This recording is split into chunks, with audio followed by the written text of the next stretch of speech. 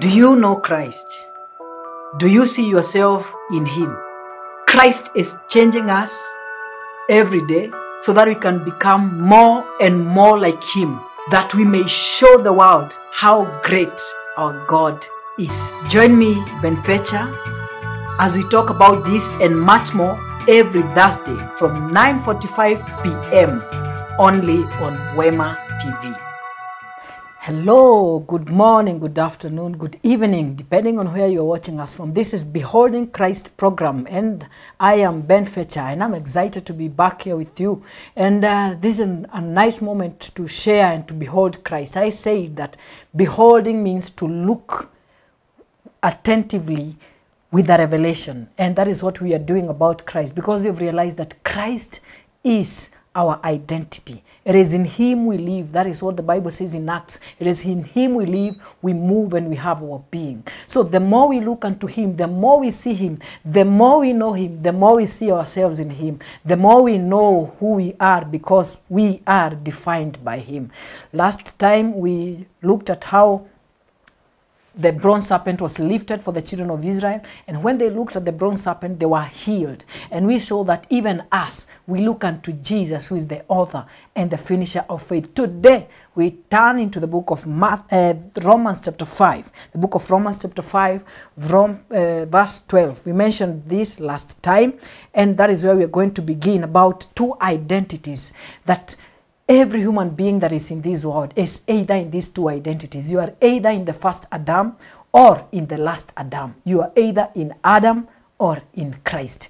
Everyone who is not born again, you are born. And actually everyone, whether you're born again or not, everyone was born in the identity of the one man called Adam, because we were born in the lineage, or from the lineage of Adam. And we were born in sin. We were born in trespasses. We were born with a sinful nature, not just sinful actions. Actually, what causes sinful actions is the sinful nature. It's not the sinful actions that brings the sinful nature. It is the sinful nature that causes sinful actions. We are not sinners because we sin. We are sinners because we were born in sin. And we sin because we are sinners. You get it, that? Yes. And where did we become sinners? Through Adam, the first Adam.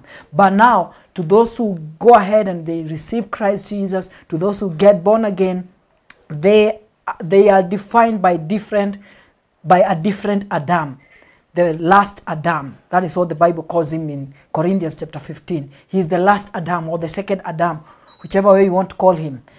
Though there are so many debates about that, but he is Christ. Christ is our identity, those who are in Christ. 2 Corinthians 5:17 says, if any man be in Christ, is a new creature. So the identity of the men that are in Christ, those who have been translated and transferred from the first Adam through faith in Jesus Christ, they have been conveyed into a place called in Christ. And anyone who is in Christ is a new creature. The old is gone and the new has come. And which new do we talk about? The newness of life, which is Christ Jesus. And we said, as He is, so are we in this world. Now, turn your Bible with me. The book of Romans chapter 5, verse 12 says, therefore, just as through one man sin entered the world, and death through sin, and thus death spread to all men.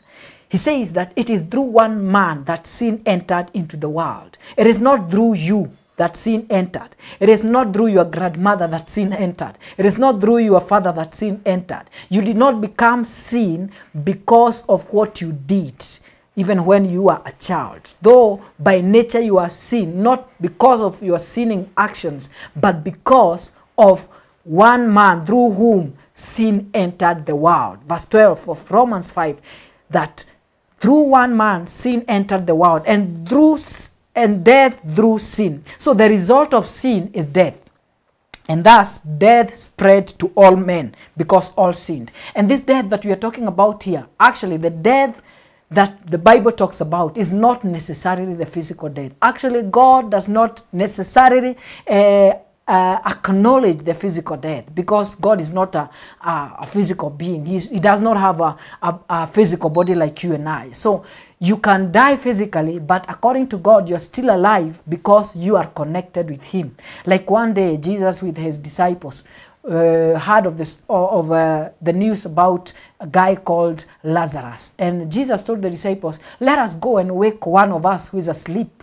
How can you say that we are going to raise one of us who is dead, yet who is asleep, yet we know that he is dead? And Jesus told them, okay, let us go and raise him from the dead. But according to Jesus, in his godly perspective, he was not seeing him dead, because God does not see as human beings see. So God saw him asleep. That is why Jesus told them, let us go and wake one of us who is asleep. So when he's talking about this death, he's not talking about physical death, but he's talking about spiritual death. So what is spiritual death? In Genesis, in the book of Genesis, in the Garden of Eden, God instructed Adam and Eve, and he told them that of every tree in this garden you may eat, except from the tree in the middle of the garden, which is the tree of the knowledge of good and evil. On the day you eat, you'll surely die. So my question, did they die? Well, according to humanly perspective, they didn't die immediately, because we still see them existing even years after the Garden of Eden. But according to God, they died. That is why when God showed up, as he used to show up in the cool of the day, as it is written, the guys were nowhere to be seen. So God came asking, Adam, where are you? So I've always made fun of that. Do not think that God could not see Adam, and Adam was hiding behind the bush. So does it mean God could not see behind the bush? And we know that God is all-knowing, and he is omnipresent. In other words, he is present everywhere.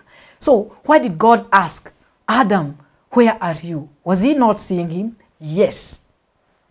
And you ask, how?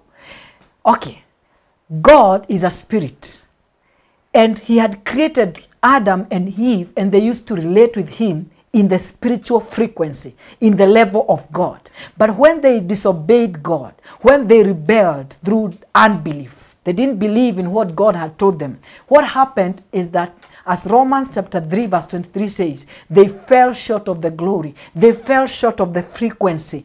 So where they used to relate with God in the frequency of the Spirit, the frequency of God, when God came into the garden that special day, he couldn't find them. Why? Because they had fallen short of the glory. They had fallen short of the place of the presence of God. They had fallen short of the place of fellowship with God. So God asked, Adam, where are you? And Adam said, we realized that we are naked and we hid ourselves.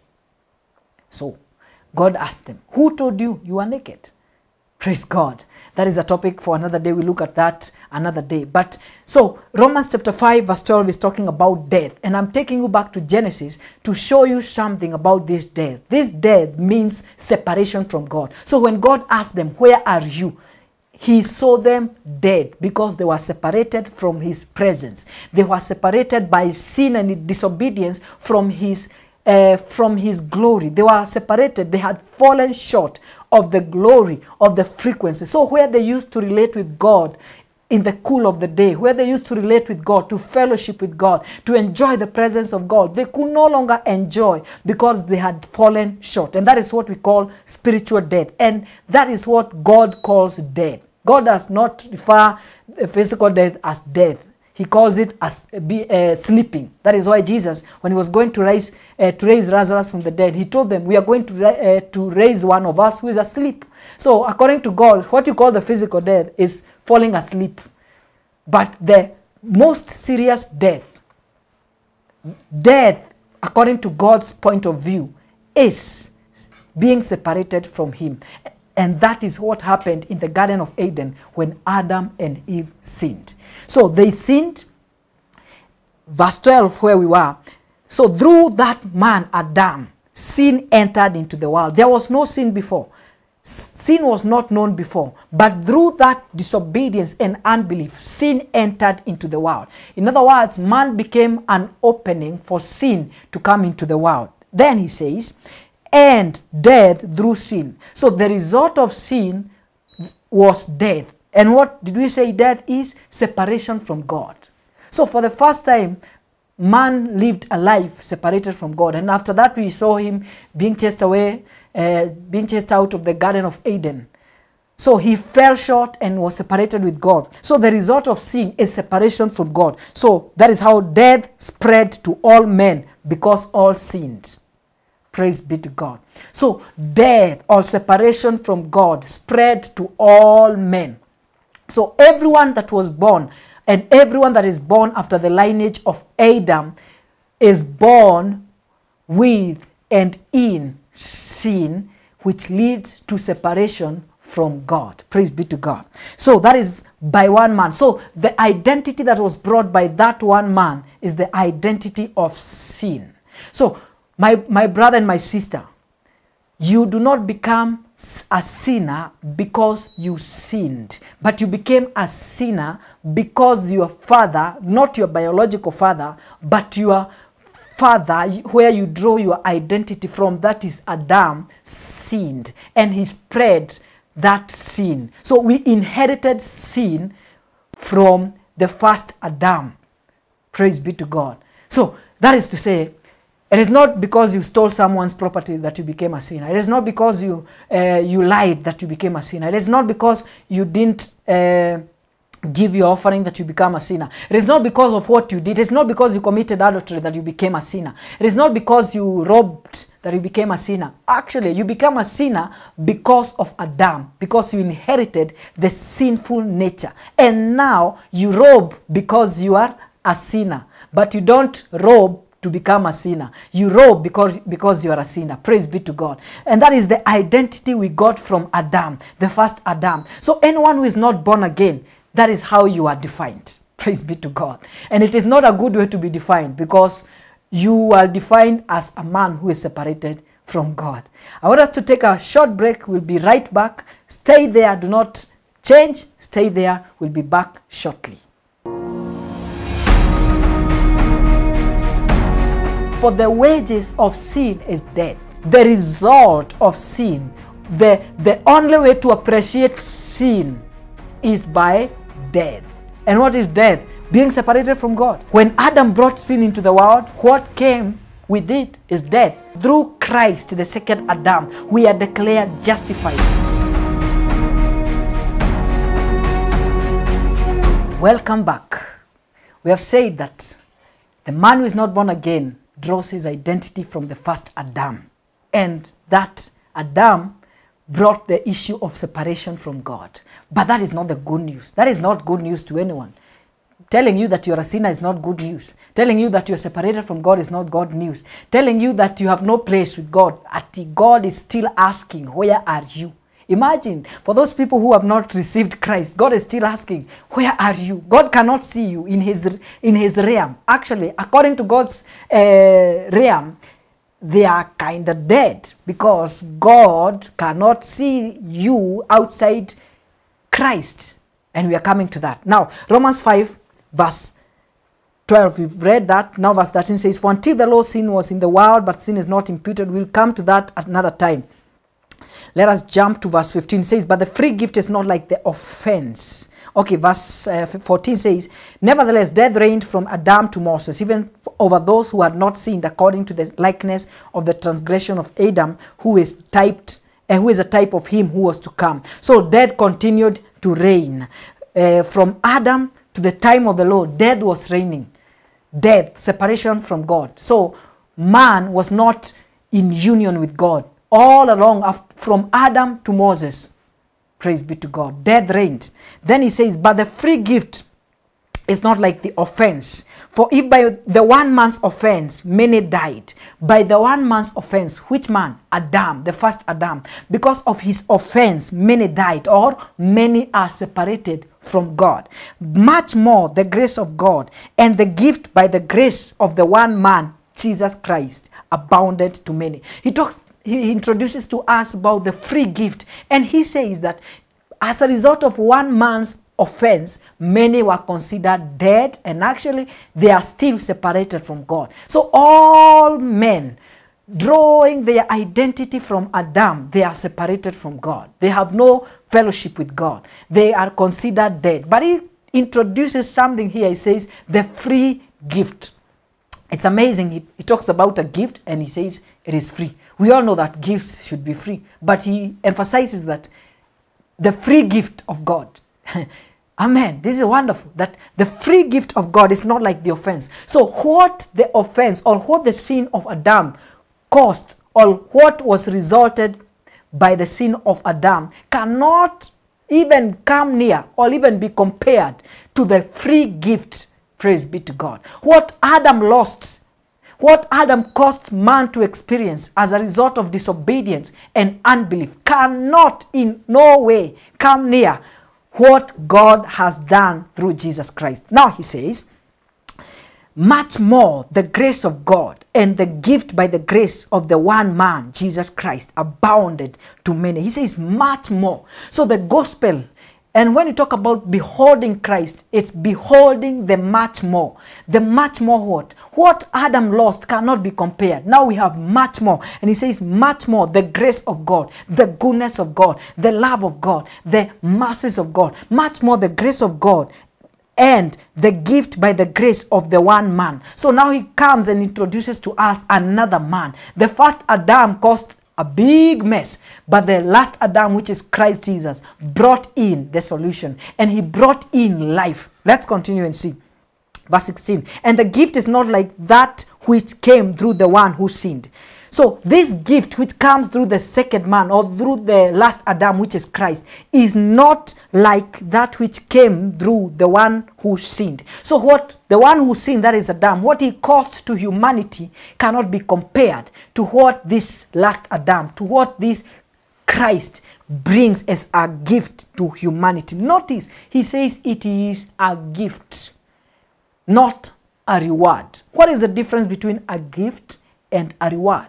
A reward is something that you receive after you have maybe done something good. For example, we have in Kenya, we have the athletes who go for the races. When they run and they win, they are given rewards. What they are given is not a gift, it's a reward, because it is a reward to thank him and to congratulate them for what they have done. But a gift, it's not something that you are given because of what you've done, but it's something you receive from a person who loves you. For example, maybe when you have your birthday party, you have friends and people who love you. They come with gifts.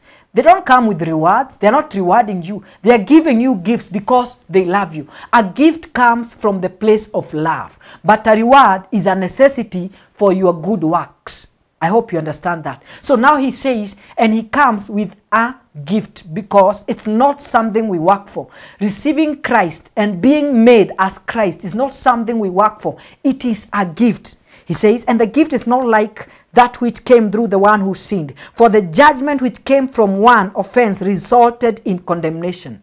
So what Adam did and what he brought us into is something we call condemnation. Condemnation is to where you are judged and you are found guilty and you deserve punishment. So the sin of Adam brought judgment, brought condemnation. Romans 6:23 says, for the wages of sin is death.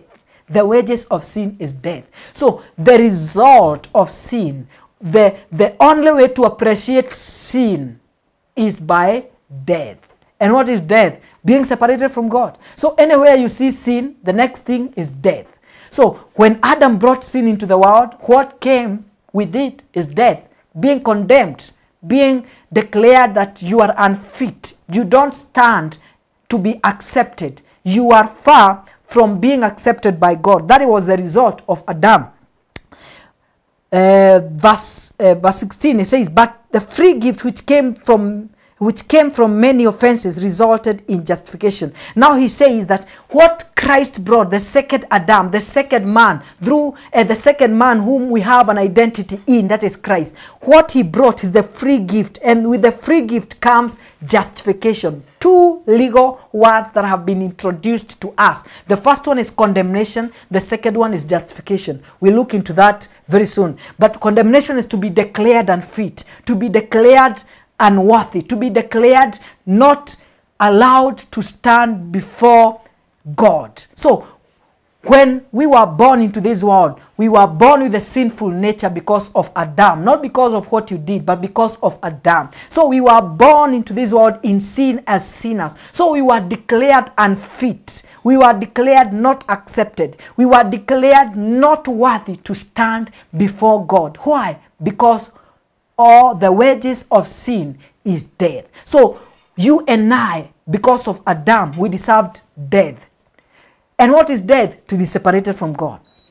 And actually, for many years, some of us have lived separated from God. But now he talks about the free gift. He says the gift now brings the issue of justification. So through Adam, we are condemned. We are declared unfit. But through Christ, the second Adam, we are declared justified. So what is to be justified? To be declared accepted, to be declared worthy, to be declared fit. Praise be to God. So if you are in Christ, your identity is in him. So you have been declared fit. You have been declared worthy. You have been declared worthy to stand in the presence of God. To be justified is to be considered as if you have never sinned, just as if I have never sinned. That is to be justified. And that is a result of the second Adam, which is Christ, in whom we have our identity. Remember, this is beholding Christ. When we see him, we see our justification. Let's see. Verse 17 says, for if by the one man's offense, death reigned through the one. Through one man's disobedience, this is the first Adam, which we were named after before we believed in the gospel. So through this one man, death reigned through that man. Hallelujah. Much more. I love when the Bible talks about much more, because it is talking about something that you cannot do to earn, something that you cannot deserve. Even if you are given 1,000,000 years to deserve this, it is impossible to get it, because it is a gift from God. He says much more. Those who receive, number one, those who receive abundance of grace. So what do you do with a gift? If I come to your birthday party with a gift, the only thing you can do is not to ask me how much it costed me. It is, there are some people, you give people gifts, and they start asking you, this is too much, this is so expensive, you should not have gone all that way. No, you that is being given the gift, you should not ask about the price of that gift, because the price lies with the one who is giving you the gift. And he sees, according to him, you deserve that gift. So in the same way, he says that much more those who receive. So the only thing you can do with a gift is to receive, not to work for it, not even to do anything about it. So we receive the abundance of grace. Grace is not, what is grace? Grace is not worked for. It is the unmerited favor. It is the undeserved thing. So you cannot do anything. It is not by your prayers, my friend. It is not by your tithing, my friend. It is not by your commitment to your church, my friend. It is not about anything you can do. It is all about him. And he says, those who receive abundance of grace and of the gift of righteousness, they will reign in life through the one Jesus Christ. So with Adam, there came sin and condemnation and death, and through Jesus Christ we receive abundance of grace. Hallelujah. Abundance of grace. In other words, you receive what you don't deserve. This is beyond mercy. This is beyond everything that you have ever had. It's called the gift of the grace of God. John 1:17 says that he came, he is full of grace and truth. Praise be to God. And now he says, those who receive, what is your work? To receive the abundance of grace and the free gift of righteousness. Wow. The free gift of righteousness. Righteousness now is something we can receive. Hallelujah. I'm excited about this. And you also should be excited about it because it defines who you are because of the second Adam. We shall pick it from there next time. I call you blessed because indeed you are. I remind you, this is Beholding Christ, and we talk about and see Jesus alone. For in him we live, we move, and we have our being. You are blessed. Thank you very much for watching.